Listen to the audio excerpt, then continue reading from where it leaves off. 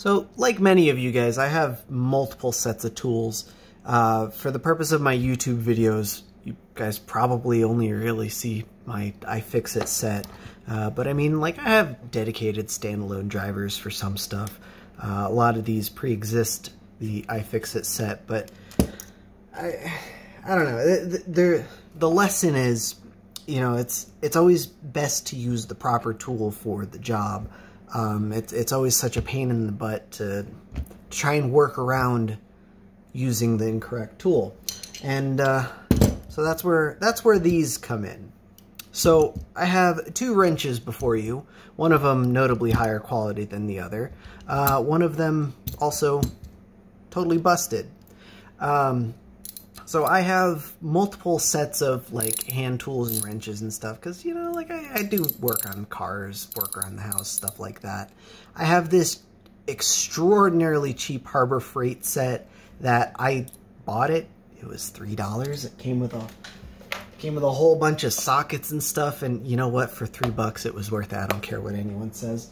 But I keep it in the box with my hobby RCs, and then I can use this to wrench on those. I'm very confident in my ability to not break a cheap wrench on a plastic scale RC. And you know what? This wrench has been absolutely fine for that. But this wrench, the Craftsman wrench, has been in my car tool set, as in, you know, full size car. And today I did something really stupid with it because I thought it would be easier to work with what I had instead of getting the proper tool for the job. So, long story short, you will save yourself time, you will save yourself money by just getting the proper tool and using that for the job. So in this particular case, I have either broken off one of the levers, whatever you want to call them inside, or broken off some of the teeth on the actual ratchet itself. And it does still kind of work. I didn't test it as well as I should have, but story time, I guess. So I have an older truck. I have a 1993 Ford Ranger that I bought for real cheap because I wanted a project vehicle. Well, as it turns out, I don't have the space or time for a project vehicle, so I've been doing the absolute bare minimum on it to just keep it running. And I've been letting my parents borrow it lately because they just got a new place. They're moving. It's a truck. It's convenient. It threw a U-joint while my stepfather was trying to pull stuff out of storage. And for those that don't know what that means, it means the drive shaft was extraordinarily unstable. Now, it didn't...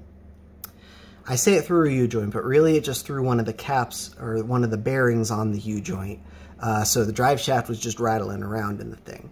After some roadside investigation, we had determined that the central carrier bearing, whatever the hell it is, had gone out very long time ago, and surprisingly, we thought the shaking was coming from something else, but I guess in hindsight it makes sense. Anyway, because that bearing had gone out, it had thrown the U-joint way out of whack, and every single rotation the drive shaft was doing something like this, because it's a two-piece drive shaft, of course. I don't know what the hell they were thinking. Anyway, besides the point.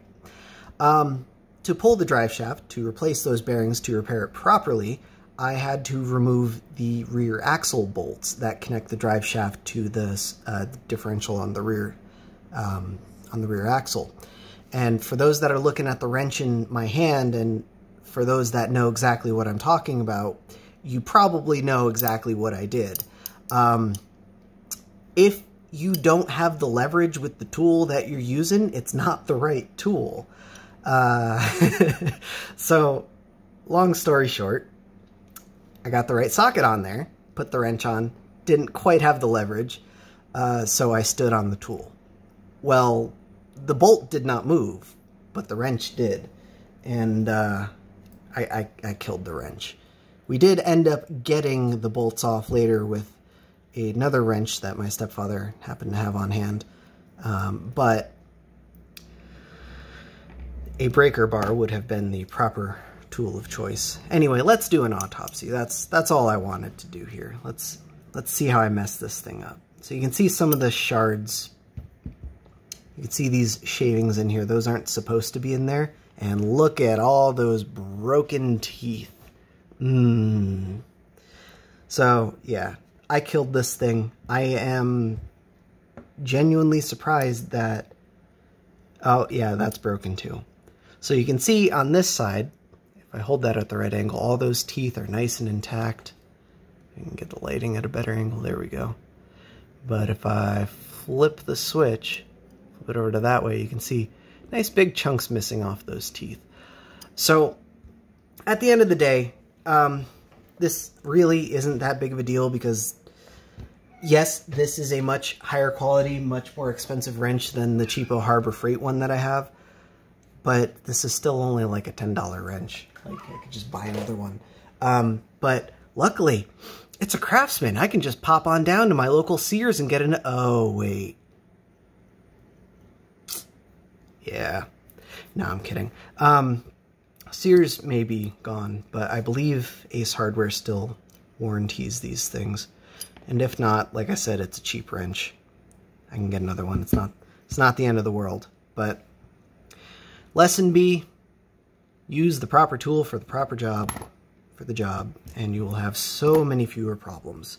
The reason I wanted to make this video, and I know this is pretty off topic for what usually shows on my channel, because I don't think there's a single Game Boy mod that you need a socket wrench for. My tool of choice for Game Boys is, of course, this iFixit set, and believe me, I'm not sponsored by either Craftsman, Harbor Freight, or iFixit, whatever. I just think this is the best set for the job, because for Game Boys in specific, a lot of people don't realize this. They think the Phillips, the crosshead bits on the bottom of the Game Boys are Phillips. They are not. They are JIS drivers. JIS screws. And that's where these J000, J00, J0, and J1 bits come in. These are by far the best bits for the crosshead bits on a Game Boy.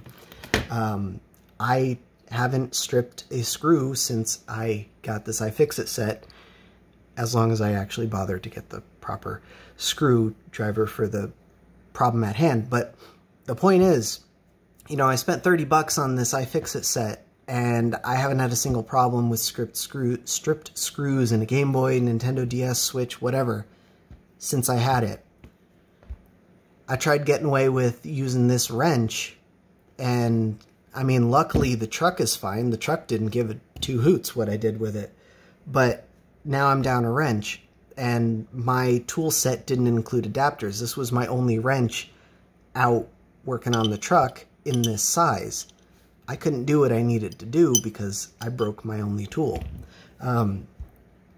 We did get it eventually. Like I said, my stepfather actually had, story time, because I'm sure you guys are here around for that. My stepfather had one of these cheapo Harbor Freight wrenches that he had apparently left outside for a year and was totally seized up on the inside. We put the socket on that, put a pipe on it, and got all the bolts off, and it worked great. But for putting it back together, I will need to go pick up a torque wrench. I'm fine with that. I understand. You know, instinctively, I know that you should use the proper tool for the job instead of trying to struggle. You know, if you don't have time to fix it right, when will you? So, I don't know. It's just, it's a lesson that I've tried to instill onto others, and yet I still have yet to learn it myself and internalize it. So, I don't know. This is just my way of saying, look, I make mistakes. I get it. We're human. Move on. But, you know, be smart about it. As long as you learn from your mistakes, you know, there's still value in that. So, I don't know. That's all I got. I hope this was helpful, or if not helpful, at least entertaining. You can see the remnants of my poor wrench here. I'm going to try and go get another one tomorrow. Maybe they'll warranty it for me. If not, whatever, I'll just buy another one. It was my mistake that broke it, so I'm not too concerned about a warranty anyway. But anyway, that's all I got. Thanks for sticking with me, and I'll catch you all next time.